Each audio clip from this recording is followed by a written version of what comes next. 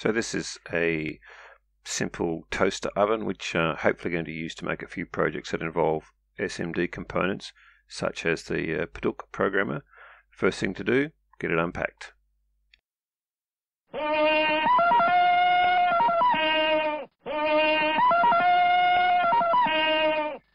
Thanks Tarzan, that was great. So the oven will work fine, but we want to try and get some temperature control or measuring on it first. So I'm just going to start by making a circuit which actually measures the temperature. Along the way to hopefully controlling or at least measuring the temperature in a reflow oven, here is an Atmega 8A which is measuring temperature via this thermocouple, and it's fed back to a MAX6675 module, which in turn reports to the Atmega 8A. Then that temperature is pumped out, in this case, to a TM1637 display, although I am pretty sure I'm going to replace this with an OLED display so that I can measure, let's say, the time as well as the temperature, so that I can build up a profile of the oven, and then perhaps even eventually have control mechanisms so I can select a profile. But right now, all we need to do is to see that this thermocouple to module to Atmega 8A reports the temperature correctly. So we have a temperature at the moment of 16 degrees down here in the workshop, but we do have a gas gun. So I'm just going to put that onto the thermocouple and see what we get. So there's the temperature rising. So that's reporting it pretty well.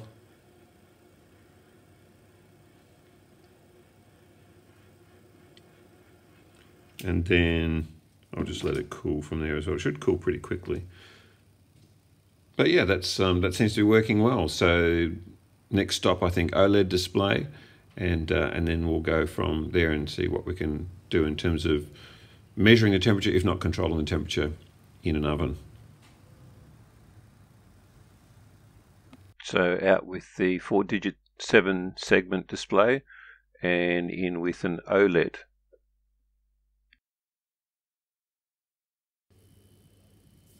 So there's some good news and some bad news associated with this project now.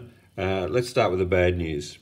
I swapped out the display, which was a TM13, was it 1637? That's the 4-digit display, the 7-segment display, because I wanted to put an OLED in there to, well, firstly show a little bit more data like time and temperature, but also eventually perhaps it can be used to help select temperature profiles or turn the oven on and off or whatever it happens to be.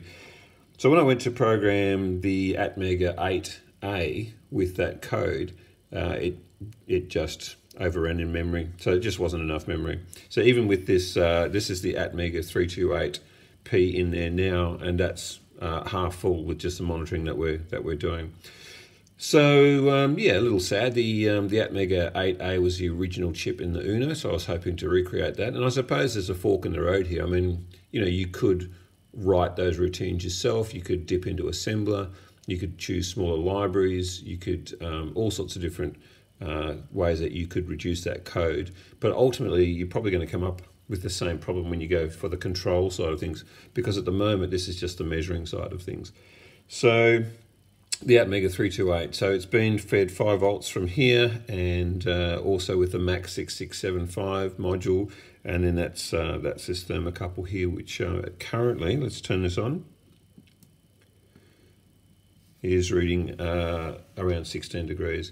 I've also got the time ticking away here, so the plan is to put this thermocouple inside the oven, turn it on and just see what happens in terms of the actual temperature profile, how fast it heats up. Does that depend on, is that dependent on, you know, what setting it's on, etc., etc.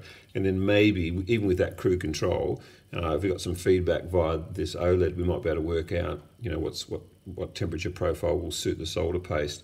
So yeah, so that's the plan. Let's just see if that works. I'm just going to apply some heat to the end of that thermocouple.